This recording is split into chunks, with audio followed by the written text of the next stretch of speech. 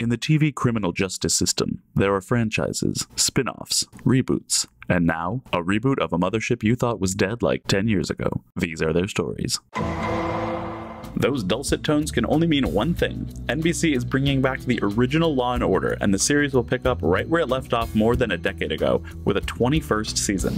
We're not sure which cast members will be returning, but sources confirm that preliminary talks are underway with a handful of franchise vets. When the show was abruptly cancelled in May 2010, the ensemble included Jeremy Sisto, Anthony Anderson, S.E. Pathamerkerson, Linus Roach, Alana de la Garza, and Sam Waterston. The move comes nearly 3 months after NBC scrapped potential spin-off Law & Order for the Defense, which was originally set to premiere this fall alongside SVU and Organized Crime.